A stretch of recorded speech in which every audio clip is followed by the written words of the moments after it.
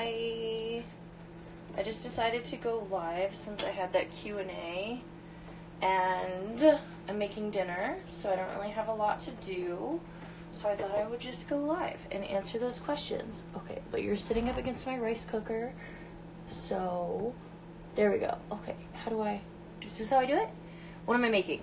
I'm gonna pull some chicken. I bet I should plug that in then, huh?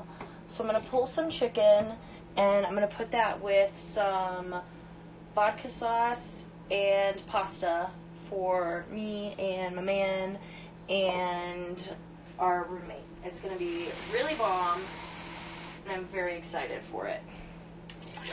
I know it's Taco Tuesday, but it's pasta every day, so pasta. Sorry if this lighting's kind of funky. We have like this weirdo lighting in our kitchen. Okay, so best place on Oahu to find good grinds. Honestly, like, my favorite place for Hawaiian food in Hawaii is Alicia's. It's this super, like, little ghetto supermarket in Kalihi, and it's, like, back in this, like, it used to be a supermarket, and then they had a fire, and now it's just, like, really small, like, food stand, but it's so good. It's, like, the best poke on island, and they have, like, roast beef all the time. It's so fucking good. Alicia's was my favorite. But they also have this place, oh shit, I cannot remember the name of it, but it's in, it's like in, it's almost Waikiki, but almost like Kahala. It's like right on the edge, and they have these really good burritos, and it's like a Kalbi burrito with this like homemade coleslaw that they make. It's so fucking good. Pretty much anywhere in Hawaii though, they have such good food there. How do I click next? Do I do X? Oh, how do I do the next question? Oh, this is annoying. Oh. I'm super ready for this Ultra Shenanigans Snatch Session. So on Thursday I'm going to hang out with Dennis, Bulk and Snorlax, aka United Lifters guy. And we're going to get together and do a bunch of like muscle snatches. And it's going to be hella shenanigans and hella fun. I don't know why I just use the word hella so much. But it's going to be so much fun. I'm really stoked to hang out with him, and I get to try out their new stuff. They got new like sports bra, new leggings coming, and I finally get to try it, and I'm so fucking stoked. And I would really like it to just go automatically to the next question, but it doesn't. Oh, I don't know why. Darren, why do you look a little Asian in this? I don't know. I did kind of look Asian in that story. I don't know why. It happens sometimes. Every once in a while, I just look a little hoppa, and I don't know what it is. Hi, everybody. Thanks for joining. Aoki or Alesso? To be honest, I don't really listen to either of them. Sorry, I'm grabbing my chicken here. Oh, so I'm gonna pull my chicken. I've got some chicken here, and we're gonna make pulled chicken, and it's gonna go in our pasta. Wait, we're still good. Let's just put that right in there. So basically,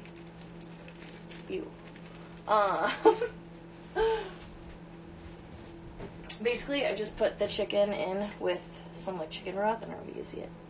Oh, I don't want to spill it out. Oh no, you guys can't see that. How about that? There we go. The chicken in like with some chicken broth, and that's pretty much it. I'll put in some garlic and some salt so that it's not like tasteless. But I used my cheater garlic. But yeah. Alesso or Aoki. To be honest, yeah, I don't really listen to either, but if I had to pick one, probably Alesso. I don't really like Aoki that much. He's not bad, but like he's also just not that great. Like he's just not my favorite. Can we focus on my face, please, Instagram? Thanks. Yeah. Let's go next. Not a question, but Ember's kicked up my workouts. Good, I'm so glad. If you guys haven't tried Ember, you should totally try it. So it's from my sponsors, Inspired Nutraceuticals. Sorry, I always call them nutrition.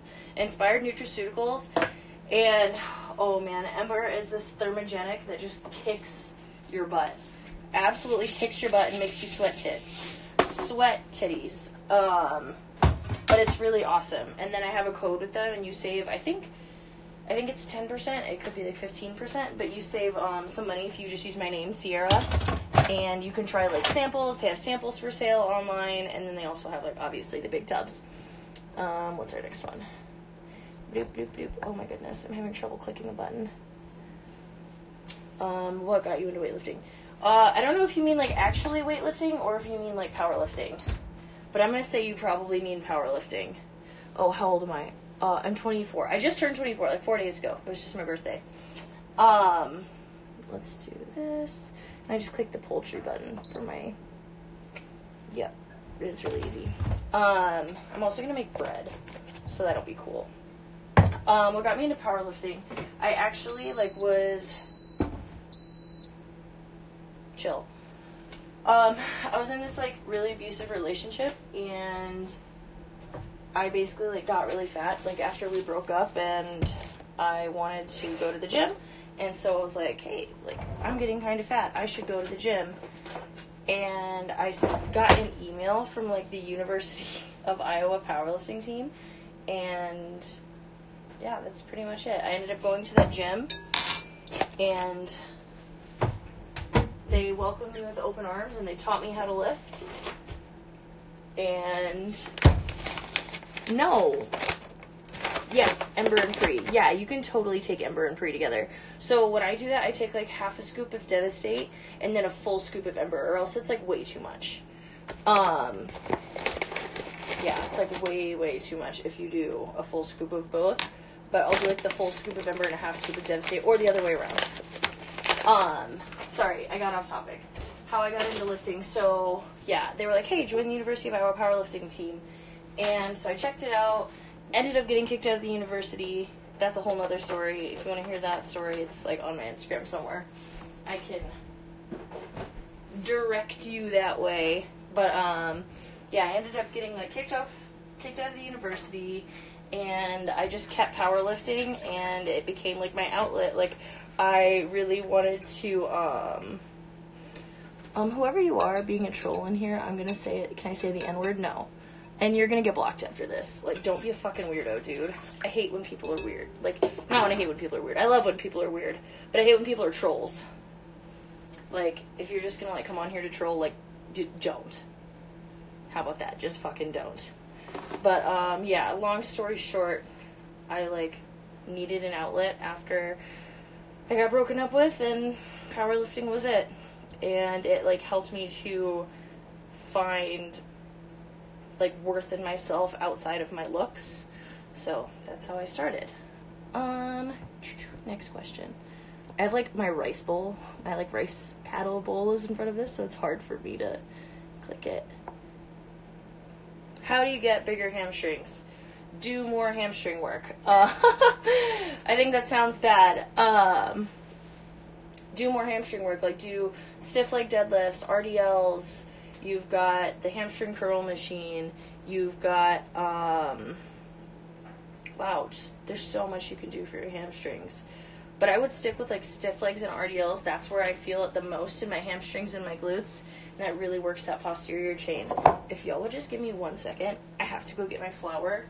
I bought a Costco-sized bag of flour, so it doesn't fit in my kitchen. So I have to go over there. I'll be right back. Where's my flour?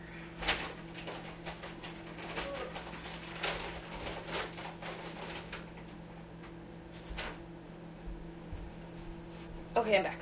Yeah, so that's how you get bigger hamstrings. Just work your hamstrings more and work them heavy.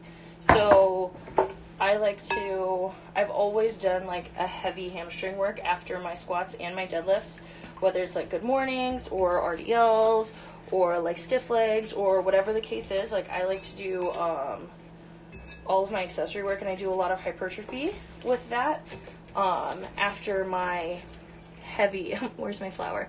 My flour's right here. I like to do that after my squats or my deadlifts. Get the main movement out of the way, and then you can work on your accessories afterwards. Boop, boop, boop. Okay, next question. Where do you see the biggest carryover from doing SSB squats? Everywhere. Everywhere. So SSB really works your upper back because you really have to focus on keeping that tight to stay upright. So that carries over to your deadlifts. again, have to really focus on staying upright. So it really works on your core, like this way. So it really works your like upper back and your core, because you have to focus on being able to stay upright throughout the whole movement. So that really works pretty much your whole torso. It also works your quads differently, because the camber of the bar makes the weight sit forward. So even though you're pushing back to really activate that posterior chain, you're also getting more quad stimulus because of where the weight sits. Yeah, so I've seen a lot of my athletes, though, like, I'll program them the SSB because they're, like, lacking something in their squat. Generally, that's where it comes from, is the squat. Most of the time, it's like they have trouble staying upright, and so they're either staying upright or having trouble sitting back in the squat, and so that is when I will really program that SSB in. Okay, now I'm just going to pick this up, because to be honest, it's hard to do from down there. Next question. If I came to California on vacation, would you... Yeah, of course. No doubt about it. Just send me an email, send me a DM, whatever. Especially you. We've talked a lot. You already know, girl. Oh, this is a really good question. When looking for a powerlifting coach, what's the number one important thing to remember? There's no one thing. That's short answer. Yeah, there's no one thing to look for in a coach. There's like so much. There's so much to keep in mind, and at this point, I have to go get more flour.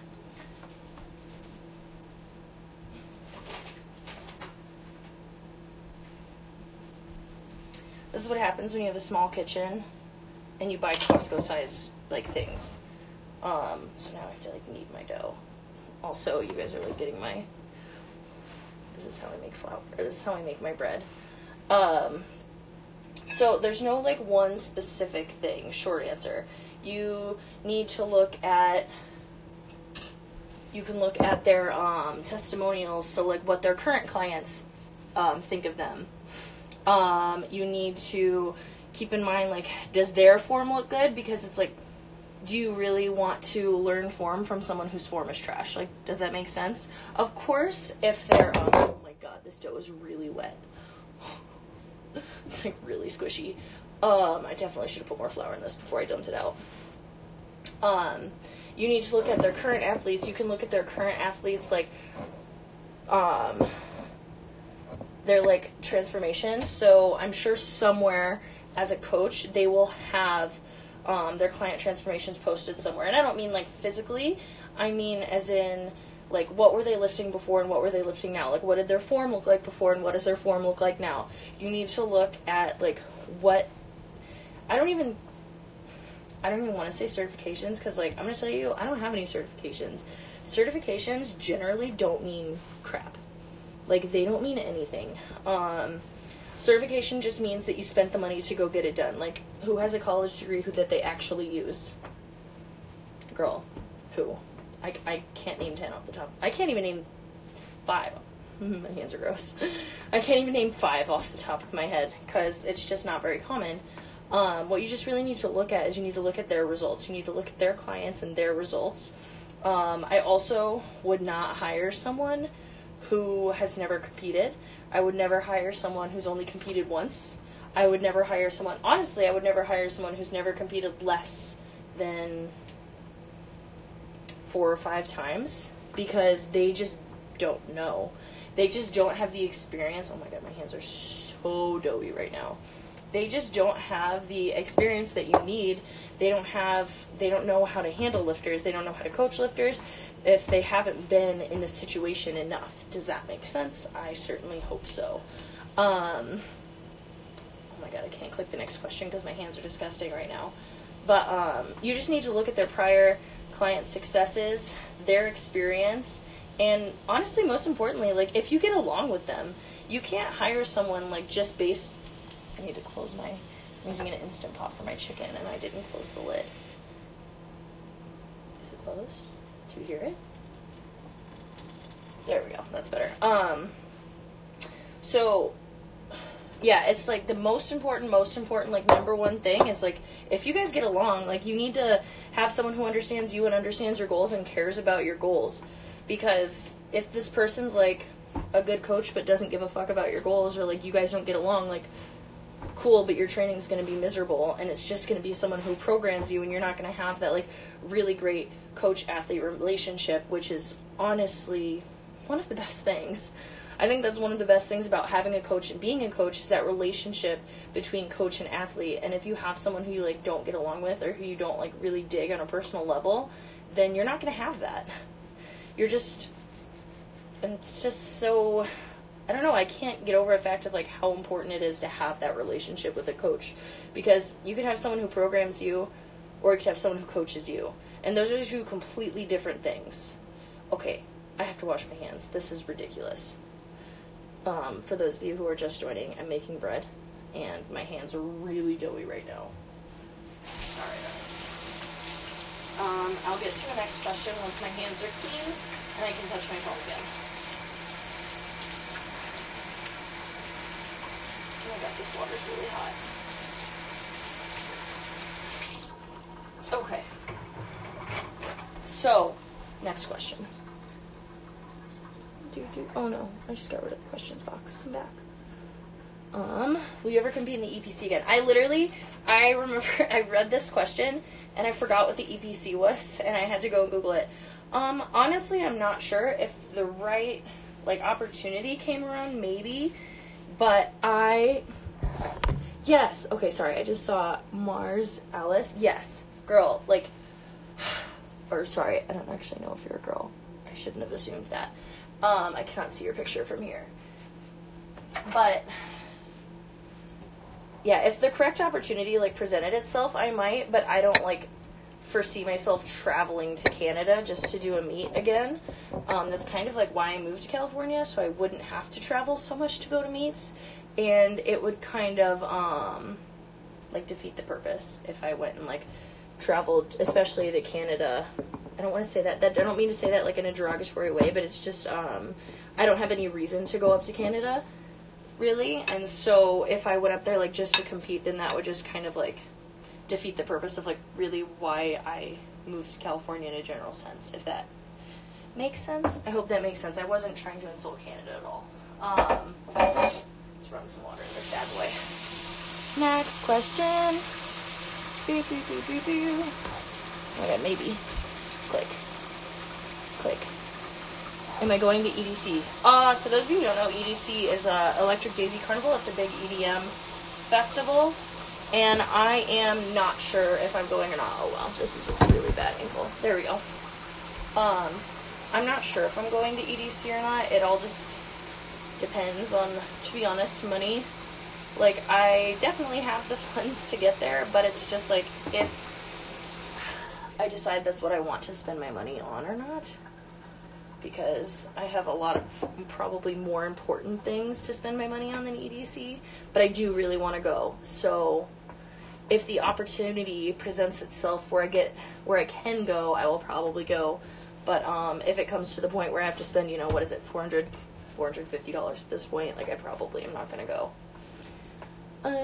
Next question. Oh my goodness. Can we just, oh no.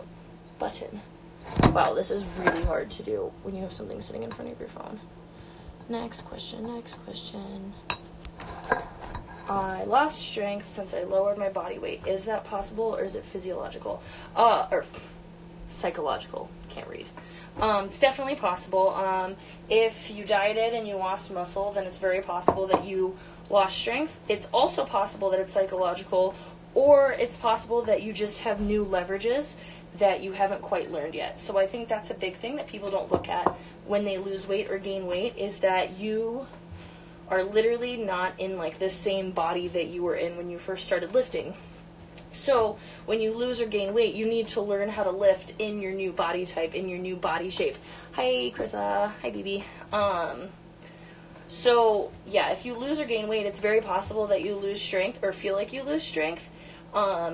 It's possible that you actually lost the strength, or it's possible that you just need to adjust your form and be flexible to changing the way that you lift, because most people get stuck in the rut of, like, well, this is how I squat. And it's like, well, it doesn't have to be how you squat. If you've changed and your body's changed, then it's very possible that it's just not optimal for your body to squat that way anymore. My hands are doughy again. Oh my goodness. My questions box. I did not plan this sweater. No, I don't drink alkaline water. That was an easy one. How many megs of glutathione are you taking daily? Good question. I can tell you in just a second. Pause.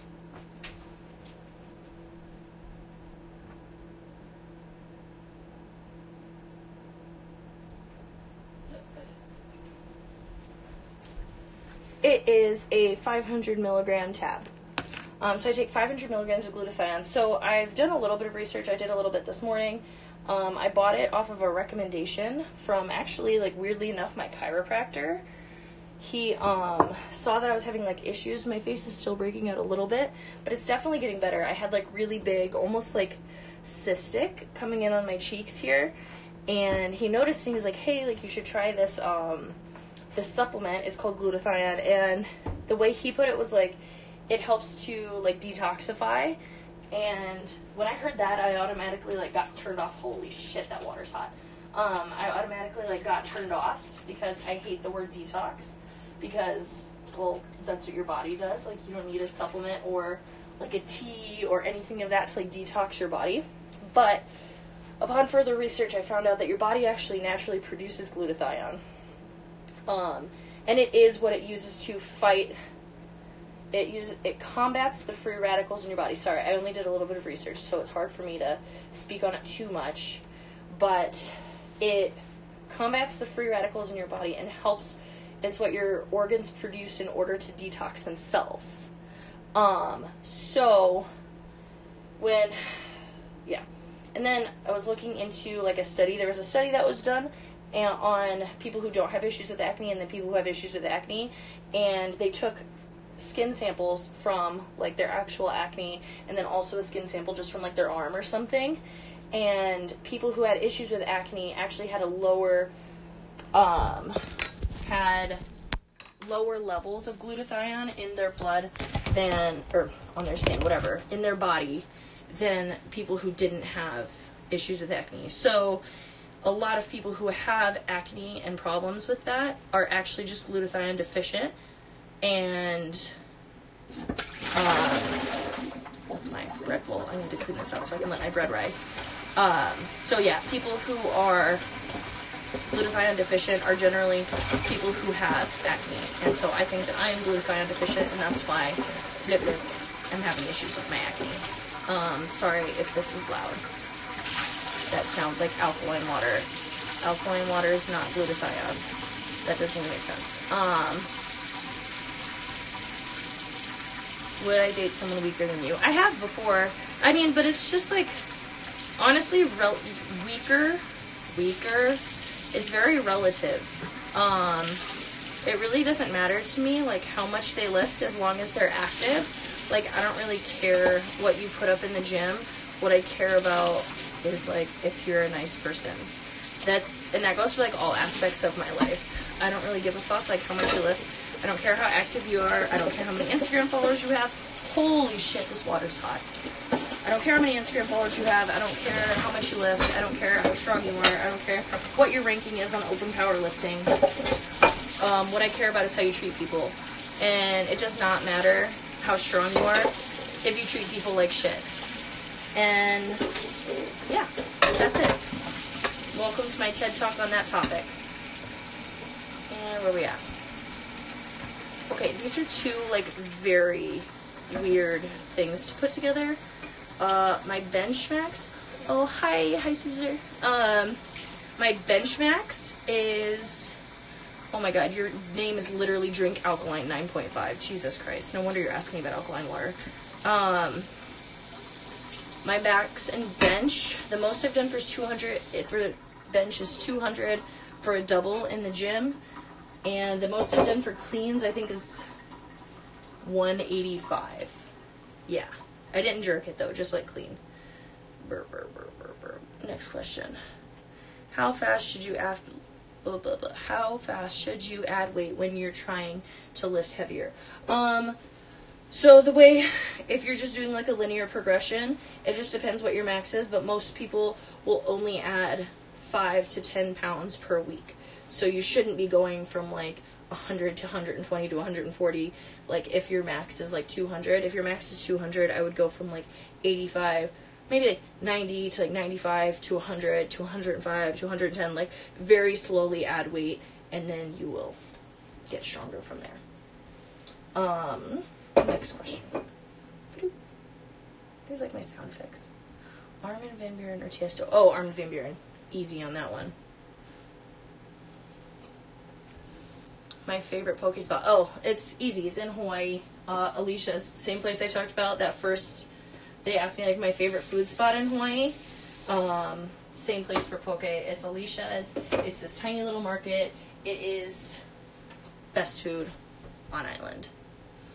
Best local food on island. And I don't have a favorite poke spot here because I haven't found like Hawaiian poke here.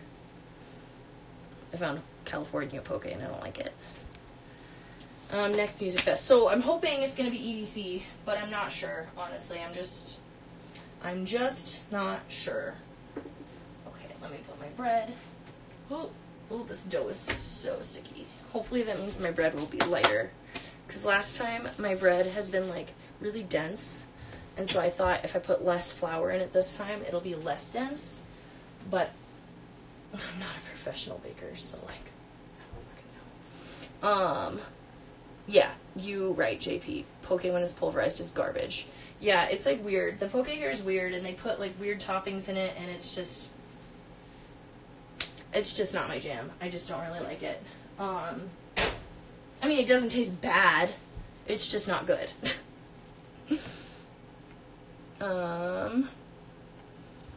My favorite deadlift for accessories for deadlift and why? Ooh, that's a really good question. Would you count like deadlift variations as an accessory? Are you still on here? Oh, wait a second. But if you count like deadlift variations as an accessory, let me know. Yes, supermarket on North Shore. Yeah, agreed. If you ever go back to Hawaii, hi, T. Oh my God, hi.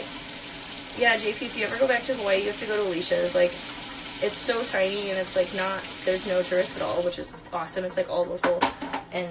Best poke on island. Easily. Okay, my favorite accessory for deadlifts. Ooh. Oh, that's hard. Alright, I'm like really weird. I really like sumo RDLs. Those are really fun to me. I really feel like that stretch. Yeah, oh my God, Fresh Catch. Dude. Oh my God, I forgot. Fresh Catch is so good. You too, JP. Have a good night. I just answered that question. I don't know if I'm going to EDC. It just depends. If I have to, like, pay for a full, like, if I end up having to pay for the ticket, like, super last minute, probably not. But if I can find a way around it, I might. We'll see. I don't know. Like, I don't know. I want to.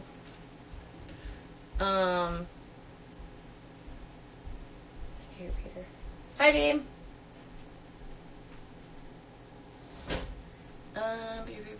How much do I weigh? I'm 180 pounds. Yeah, but favorite accessory for deadlift, sumo RDLs or snatch grips. I really like snatch grip deadlifts. Yeah, those are my two favorites. I used to hate snatch grips, but I like them now.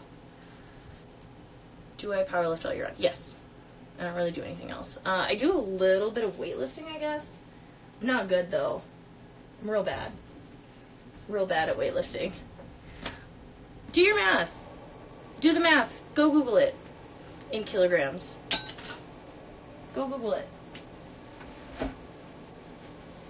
I'm 180 pounds. Go Google it in kilos. Yeah, but yeah, so I do a little bit of weightlifting, but I'm like not good. My sponsors, United Lifters, they're more like a weightlifting brand, so Dennis teaches me, he teaches me a little bit, but I'm like not good at all, so whatever. Okay, let me see if I missed any questions in here. I'm gonna scroll back through.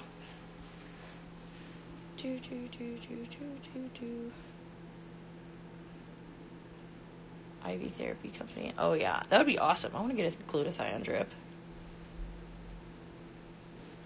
Highest rank in powerlifting competition. What kind of question is that? I don't know. First? best lifter. I don't know. I've gotten a best lifter and I've gotten a first. Yeah, I had a coach and he was a butt and I hated going to workouts. I've been there. It sucks. You just need to find someone you get along with. SSB video. Good. I'm so glad that you learned something from that. If you have any questions about stuff like that, just go ahead and like comment or DM me about like questions on my like educational videos. I answer all my DMs that are like not weird. If you're gonna DM me something weird, I'm probably just gonna block you. But if you have like genuine questions and you need to learn something, I answer all my DMs. Pretty much. Who would want to break up with you? Someone who's a fucking asshole. That's who. Ember. Okay, I think I got all these. Accessory work. So I rotate my accessory work, but I usually keep it for like 6 to 8 to... I usually keep it for a whole block. Like, I'll keep my accessory work the same for a whole block, and then I'll change it, like, as the blocks go. But, at the moment, I just do what Trevor tells me to do, because I tried to program myself, and your girl can't take it. I'm scrolling. I think that's it. Yeah. Does anyone else have questions? Let's see, I'm scrolling back down to the bottom now. Do you know Dennis? No, I don't know who that is. Dennis Silp. No, I don't know who that is. I am bad at weightlifting, Donnie. Don't lie to me. I know it's true. I'm not good. I mean, I'm not terrible, but I'm not good. If you have any other legitimate questions that I haven't answered already, I will answer them. Give it a couple more minutes. Otherwise, I'm just going to get off here pretty soon, so I can cook my dinner for my man.